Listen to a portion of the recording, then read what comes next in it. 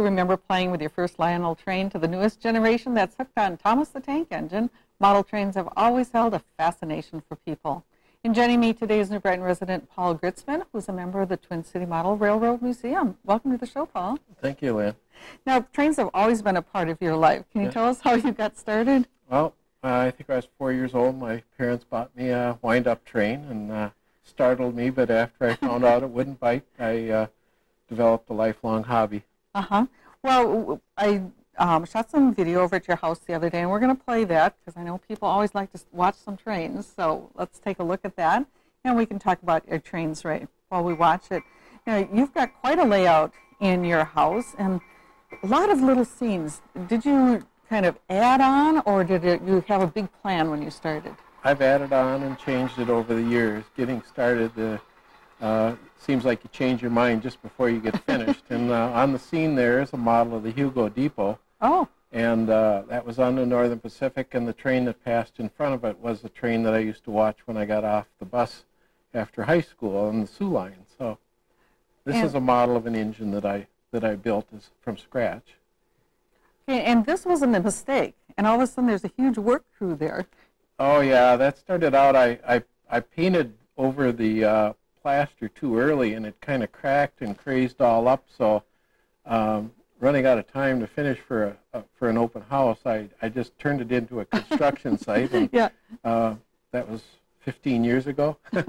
Well, it really works. Now, when you develop a scene like we see here, do you keep a certain age, a certain era? I like modeling the 50s. The steam engines and diesels shared the rails, and that was the name trains were very prevalent part of everyday life, and I just enjoy that period of time. You get to model the nice cars and stuff like that from the 50s. So yeah. And now this part has a bridge going over.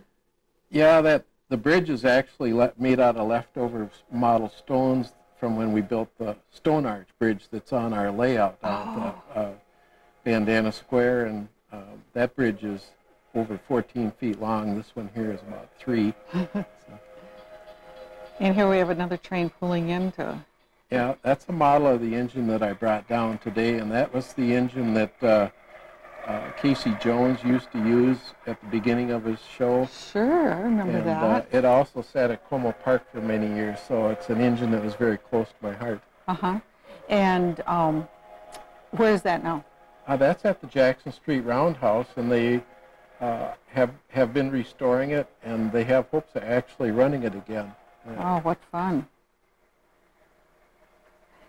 And then this part I like. It doesn't look like the rest of it. Well, we've got quite a few grandkids, and they like coming down and visiting Grandpa. So, and the movie cars is just like Thomas. If it's not one, it's the other every morning when they come over. And so, for a special treat, we go down and Grandpa plays with his trains, and they play with the little movie cars. They've got their own part. Yeah, so they have their own part of the railroad. I like that. I think that's a good idea. Keeps us together. Yeah. So. Now, let's talk about the Casey Jones train, but that has another number, right? No, that's number 2156. 2156, yeah. Right. Okay. Do you want to point out a few things on that? Well, this model here is about 80% scratch built. I bought the drivers and stuff like that. The rest of it is formed out of brass. Because the engine was still in existence, I had the luxury of being able to go down and take photographs and measure everything. So it made it very true to the exact size and things. Do you build a lot of your own? Steam engines take the longest, and I think I've built 3 of them so far. I'm working on one that's turned out more work than I ever thought it would be. But I like building. That's part of the hobby that I enjoy. My dad was a model airplane builder, and I couldn't fly that good, so I had to find something that didn't fly. Okay. And this is what was been called the dollhouse for guys? Yes. It's got that same fascination. Yeah, actually at night trains, and that was one of the things that started the whole thing, is you build these cars and put all the interiors inside, and during the day you don't really notice them, even if they are lit, but you turn the lights off, and it's like Disneyland. I mean, and people really stare inside the cars and watch them go by, and it takes people back to a lot of memories. Can we take a look inside this one? This is a real one here is special kind of one. nice. The roof comes off, and this one here is a triple combine. On this end here, there would be the post office. They would sort the mail, and here would be the baggage part of the car. And because this was on a branch line, it didn't handle very many passengers, but there is accommodations, and then, of course, the restrooms. And they have the flop-over seats, just like the real train. So you did the whole inside. I mean, that's something you just all put together. Yeah, it's kind of like building a dollhouse. Yeah. You look around for years and you see something you like, so you buy a whole bunch of them Sure. in case you ever need them. And this is where they end up when you need them. Oh, now the interior of this, this is one that will be lit up at night trains, right? Yes, it will. And this one, unfortunately, the roof doesn't come off. The floor slides out, and that's very difficult because it's a lot of wiring and details inside there. So I only open it up when I have to change bulbs. Mm-hmm. Well, tell us about night trains.